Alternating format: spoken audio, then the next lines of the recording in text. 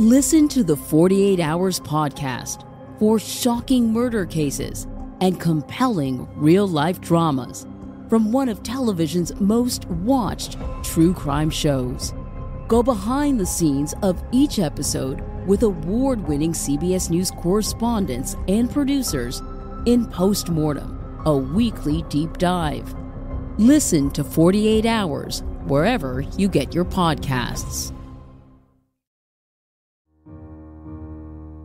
Inspired by the life of the savvy and ambitious Colombian businesswoman Griselda Blanco comes a new Netflix original limited series. Griselda tells the story of a devoted mother who, with her lethal blend of charm and relentless savagery, creates one of the most powerful cartels in history. Witness Sofia Vergara's captivating transformation into the godmother of the underworld. Griselda, now streaming only on Netflix.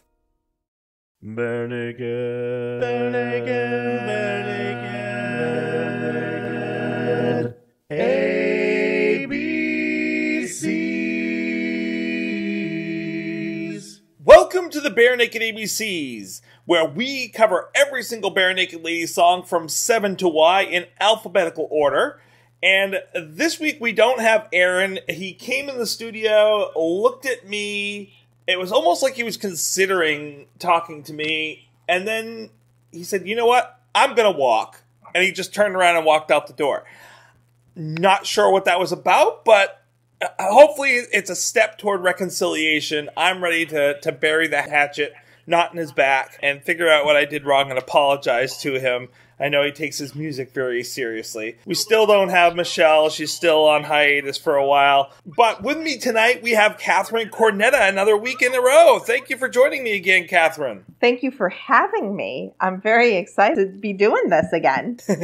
Well, last week when you were talking and you were like, Grinning Streak is my favorite quartet album. And I'm like, oh, that's funny because next week we're actually covering one off from Grinning Streak. So this week's song, I haven't announced it yet, is Gonna Walk off the Grinning Streak album, or at least that's the first time we hear it in 2013.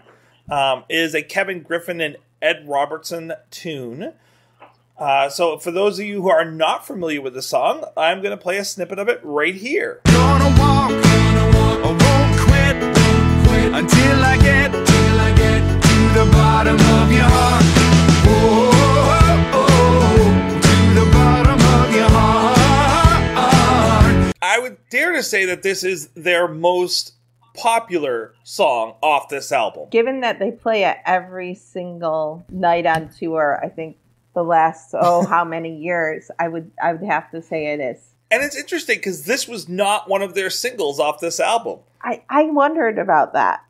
I'm like, you play it all the time, but yet you did not make it a single. Yeah. Well, I almost wonder if they didn't realize what they had on their hands when they wrote it and they decided to release it, or if this was a studio decision. But I think they're done with studios. I think they make their own decisions these days. And so I almost want to say, like, this was I don't think we knew what we had on our hands and how catchy this tune was going to be to our audiences.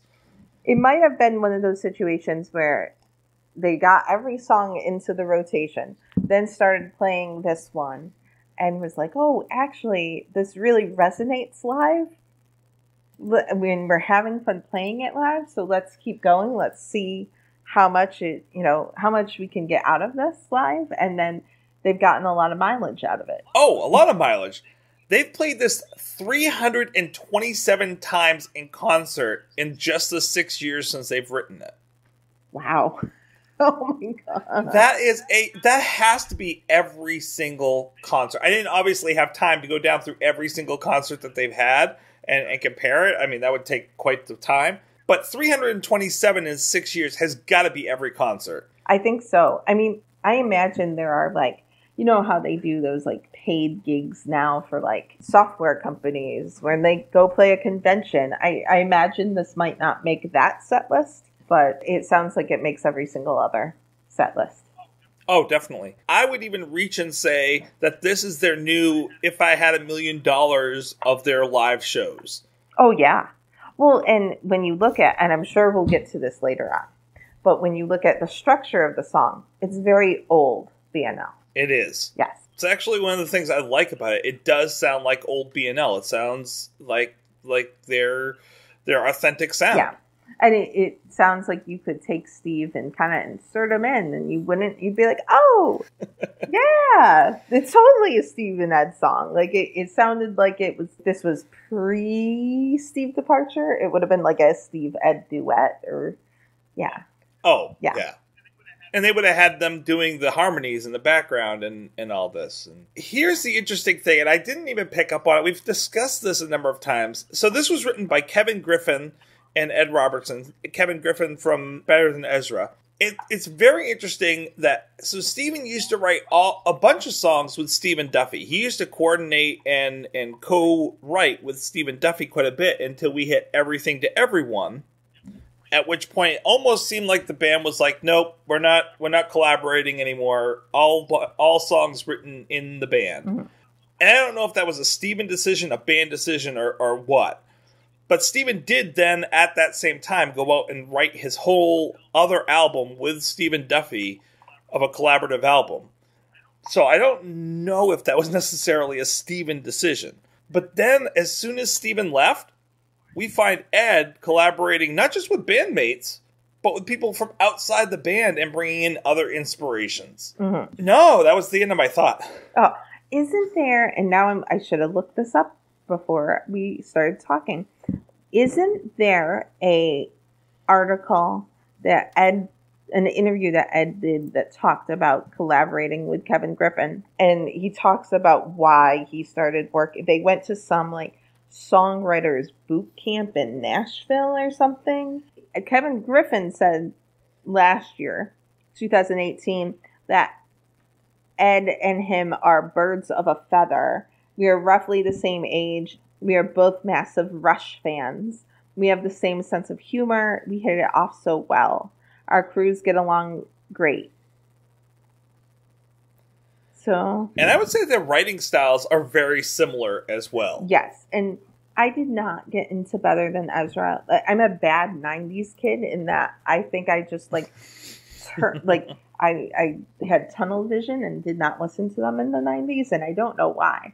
And then when Ed and Kevin started collaborating, I started listening to more Better Than Ezra, and there's a marked difference in Ed and like post Ed Better Than Ezra songs. Like they are very they had a song that came out in 2016 that is like a derivative of 1 Week, and it kind of blipped on satellite radio, and I remember hearing it and saying, "Oh yeah, that must have been an Ed one." So there's definite like areas when you say, "Oh yeah, that's an Ed and Kevin song," and that's an Ed and Kevin song. Right. Yeah. As I mentioned earlier, this is off Grinning Streak, but it's not just off Grinning Streak. They actually have 3 different versions out there on their proper albums. So there's Grinning Streak, Barenaked Ladies Rocks Red Rocks. I can never say that one right. Gonna walk, I won't quit until I get to the bottom of your heart. You got it. Folks, look around. Anyone who's not singing in the choruses is a racist. And the Barenaked Ladies and the Persuasions. If it's a puzzle I can solve, I'll find a way to find you. I wouldn't mind to. I will muscle my resolve, and every day I'm walking away, I'm never gonna stray. So we have 3 different versions of this, sort of. Although the Red Rocks one is kind of similar to the Grinning Streak version. Mm-hmm. Before we get too much into the Grinning Streak version, did you have a chance to listen to the Persuasions or the Red Rocks versions this week? Listened to both of them, and I have a very strong favorite amongst all 3 versions. All right, what is it? Let's start this off with a confession. I had not listened to any of the Persuasions album prior to this week. Okay. And maybe this revokes my B&L fan card, but I've had a very busy couple of years, and this one just flew completely under the radar. And when I was preparing for this, I was like, oh gosh, darn it. Maybe not those exact words, but let's say that.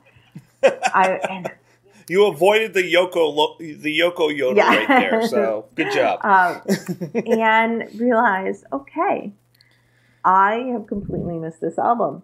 And after listening to Gonna Walk with the Persuasions, I very much regret having not listened to this album.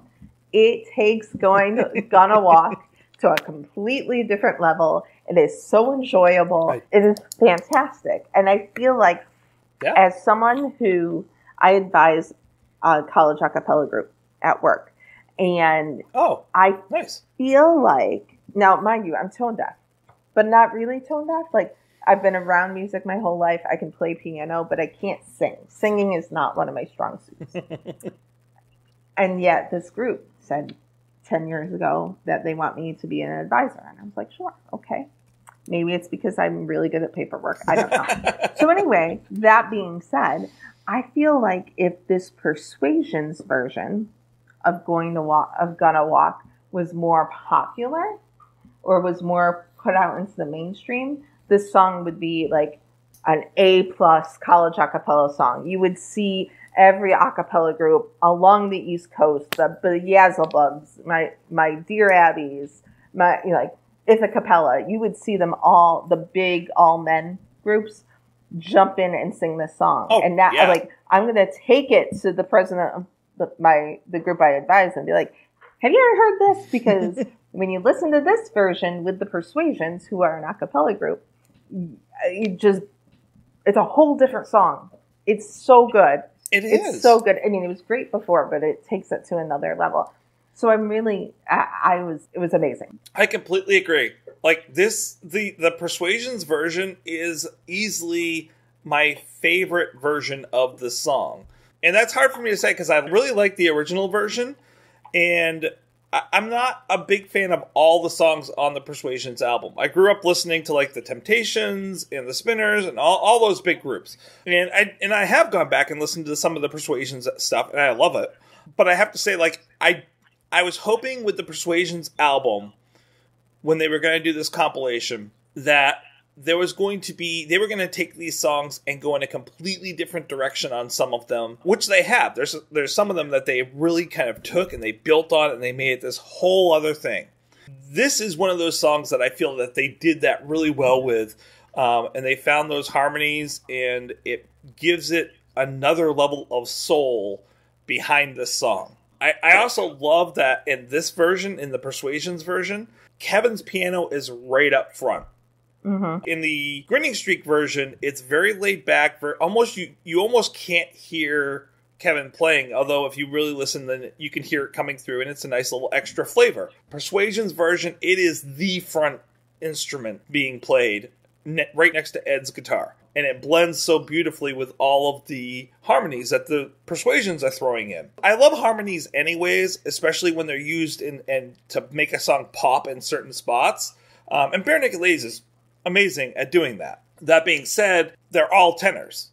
Mm-hmm. There's a couple tenor ones, there's a couple tenor twos, but they're all tenors. Yeah. Maybe Ed might be close to a baritone, but for the most part, no. Yeah, like they're tenors. Yeah. Adding the baritone and the bass into this song gave it so much flavor. Oh my goodness. Yeah.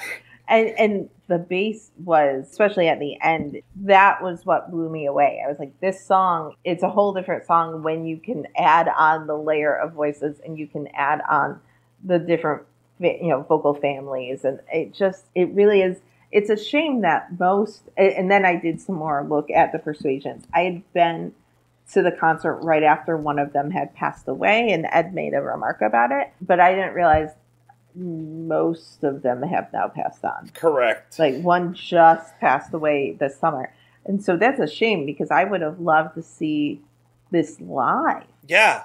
Mm-hmm. And they did do a very small tour of them live. Mm-hmm. And like I said, it was a very small tour. I think it was only 6 cities, I want to say, that they actually did live with the Persuasions, which, it's a real shame. The good news is I have, for this week's appearances, I have 2 major appearances that I'm going to add in here, one of which is the studio version of their live performance that they did for the CBC. They only do 6 songs, but it's really great to watch them do those 6 songs. Matter of fact, when I'm in the shower every morning, that's what I like turn on to listen to when I'm like relaxing to get ready for the day. Wait, do you have one of those shower radios? No, I just put it outside my my countertop and listen to it that way. Do you remember when that was like a big deal? Like your grandmother used to have the catalog and it would be like of all the random electronics goods of the 80s. And they'd be like, shower radio, listen to your favorite songs in the radio. I mean, in the shower. And I would be like, Nana, you can do that? And she never bought it. So I never found the catalog anywhere else but my Nana's house. But yeah, that was mind-blowing technology for 1993. Well, and the bathroom is a perfect place to be able to listen to like the Persuasions, which are, you get that nice, wonderful echo from all of their voices all at once. Like, it's a beautiful sound. I can imagine, yeah. And then the other one I have, and you might actually be interested in this, I did not go in and purchase this just because I don't have the money for it right now. So sometime in the next year, probably before I come up to another song off this album, we will be covering another song off the album next week, but not the next week, but within the next year, I hope to go out and purchase this. They did a whole set for what they call Session X, which is a company that will go in and record them doing different songs, and then they'll post the videos up online, but you have to pay to get Session X. There is an amazing trailer that I'm going to post today that shows them talking for like 10-15 minutes about how this came together, why they chose to do these songs, and why they chose to spend time with each other and what they like about each other, about each of their band's time with Lou Reed and how that formed them. It's a great video, so I'm going to post that today. But if people want, they can go out and purchase the Session X membership. It's like $6 a month and then $60 a year or something like that. And you can get a 7-day free trial. My plan, of course, is to do the cheap thing and get the 7-day free trial and then cancel. But that means actually having the time to sit down and listen to all 20 different videos that they have posted on there from just the Persuasions recordings. And you have to pick the right week to have those 7 days. And Correct.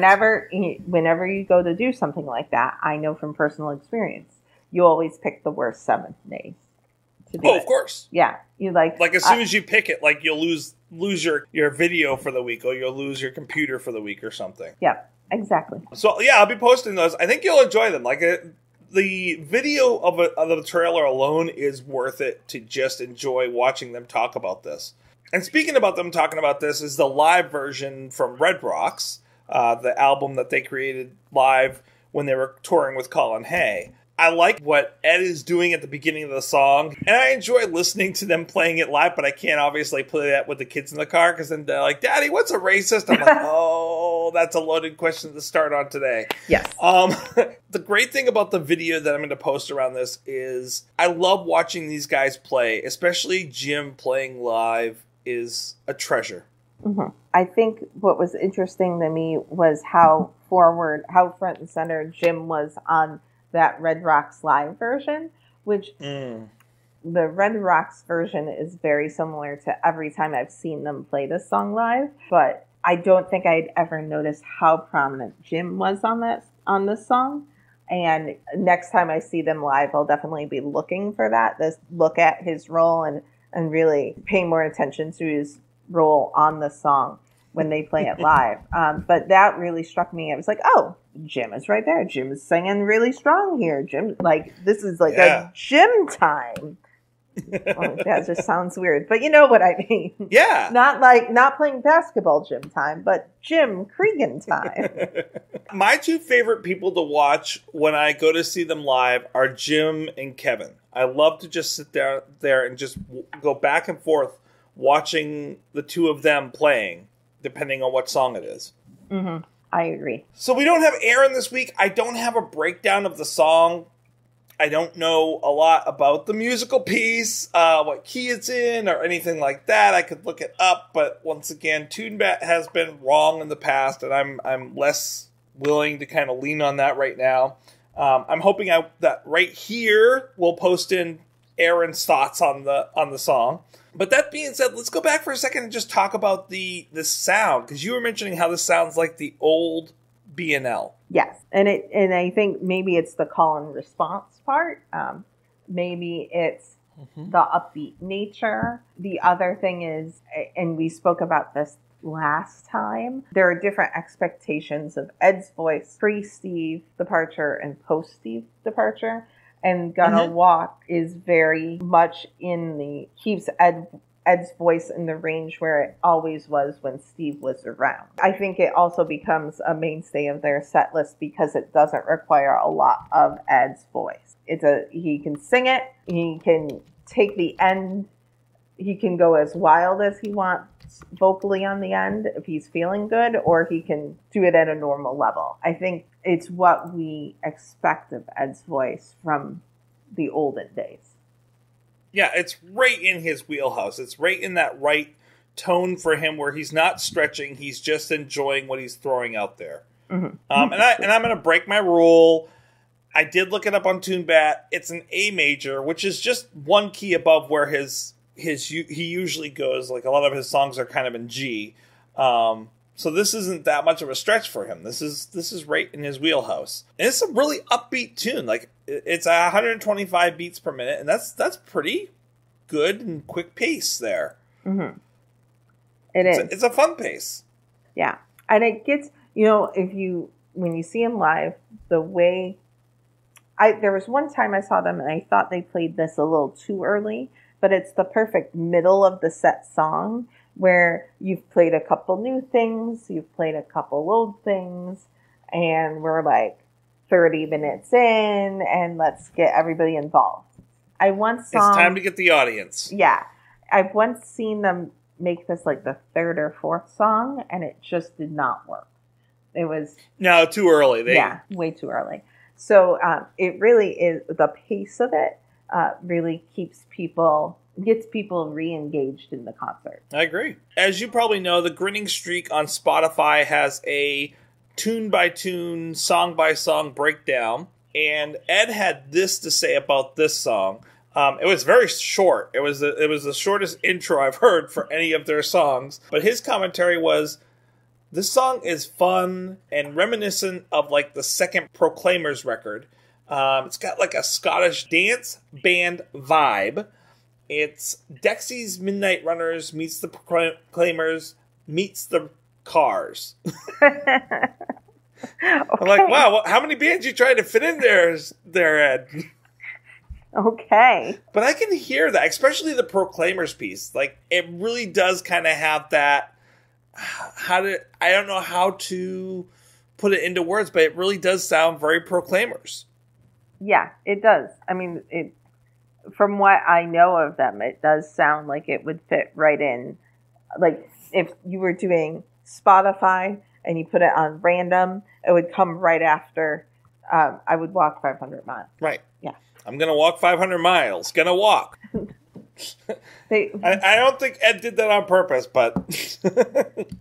Quite possibly. Who knows? So that's all I really have to say about the music. I mean, the music is pretty spot on. It's pretty clear about what instruments are kind of playing, and you can't really pick up online like, oh, they got this one that they threw in there, or this one they threw in there. I don't hear a lot of extra music that they're throwing in. This isn't a wall of sound type song. They love the callback, the call and answer of the song, and that's the more important piece. Yes. So why don't we get to the lyrics and talk a little bit about what the lyrics are? It's a very simple premise. Going back to Gonna Walk 500 Miles by the Proclaimers, it's like I'm going to do anything I have to do in order to keep this person that I love in my life. Mm-hmm. It's a very simple theme that he just kind of keeps to throughout the whole song. Yes. There's no multiple meanings here. It is very... No. This is not You Will Be Waiting with the multiple layers involving Canadian politics and everything like that. No. This is very straightforward. This is not war on drugs. This is not fun and games. This is like, I'm just going to make this really happy, upbeat song, which I think we discussed before. Like, that upbeat song is kind of what their later stuff is kind of about. And some of their songs, I really like it for that. And some of the songs, I don't like it because it feels like they're repeating it too much on one theme. This is one of those songs that I really like. I think it's a good, upbeat, powerful song to make you feel good. And it works for that reason. Yes. And I think it's a good gateway song. So if you're coming to the band late and you later in its existence and you listen to this song, this might give you kind of the pull to get more involved. Like this appeals to a lot of people. I mentioned this last time. I think my husband didn't start coming to see Barenaked Ladies concerts until we got married. And this song has become like the one song that he knows. Like this is the one song that he can he can sing, or that I'll catch him humming or something like that. Like, and this is he listens to Dean Martin usually. So for this to resonate with him when this isn't even the genre of music that he would usually listen to, I think it really provides that kind of gateway song for newer fans. Oh, definitely. And for like the newer generation, I think this would be catchy too and kind of engaging. Mm-hmm. And it really is an earworm. Like it's one of those songs that once you hear it, you can't get it out of your head. Yes. And it's simple. Like there's no deep metaphors that he's going for with this.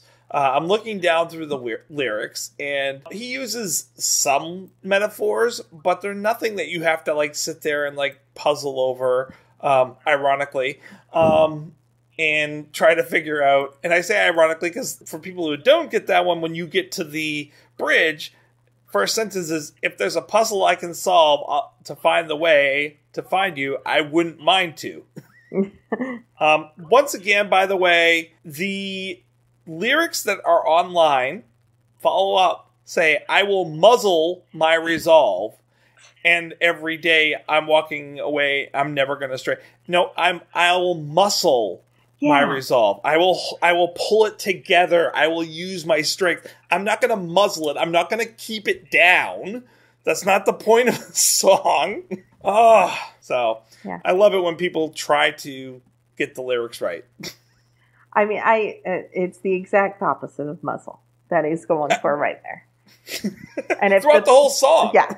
And if the people who wrote the lyrics, the people who write the lyrics for these lyric sites are probably using an AI at this point. Mm-hmm. And I could see, like, for instance, I used an AI, something called Otter.ai the other day to transcribe an audio interview I had done, and they had said the word lift as in lifting weights because it was a hockey coach, and the AI spelled it lifts like the car sharing service or the car riding service. And I'm like, we aren't even we are lifting weights, not summoning a car.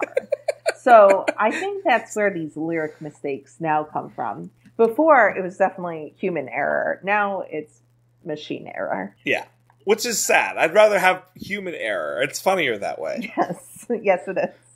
When we used to get lyrics wrong all the time, there was some humor to it. Yes. There's a bunch of famous songs that everyone thinks the lyrics are, like, saying the lyrics for. And now, if this was, like, I'll remember them all in about 12 hours. Oh, yeah. But I can't remember any of them right now. Oh, the list of wrong lyrics. Like, Elton John is known for, like, writing lyrics that people cannot immediately understand immediately. But at the same time, like, they're wonderful. Yes. Oh, top 20 misheard lyrics. Okay, what's number one? Let's see if I can find what number one is. Okay, every time you go away, you take a piece of meat with you.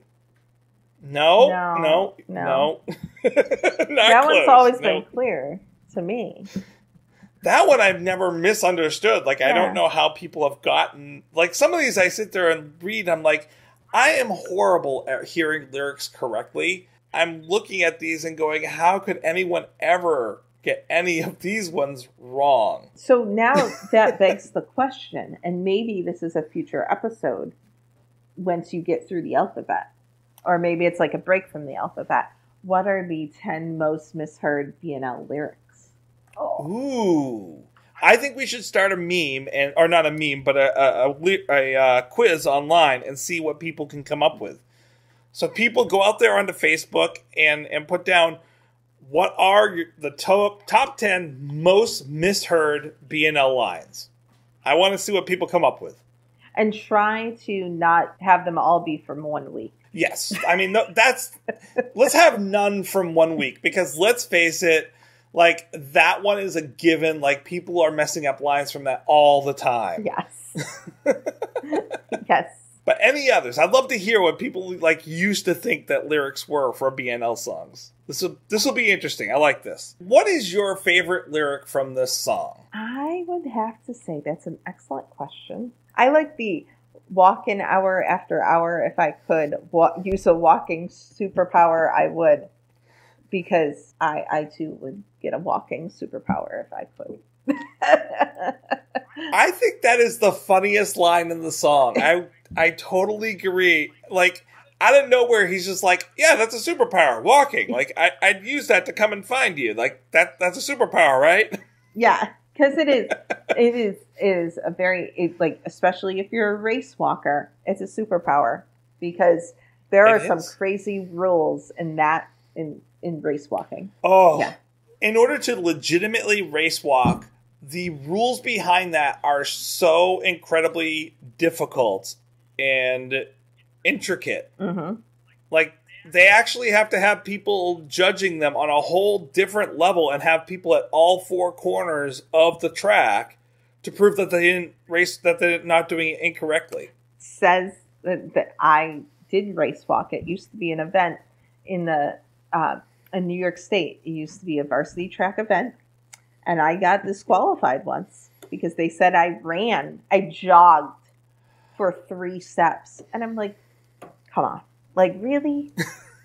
3 steps? I don't think I jogged. I did not think I was jogging. I was not purposely jogging. Maybe you tripped? Very possible. I came in last every other race. So... My daughter is a race walker. Oh, wait, they have it in Maine? Yes. That's awesome. Oh, Massachusetts needs to add it.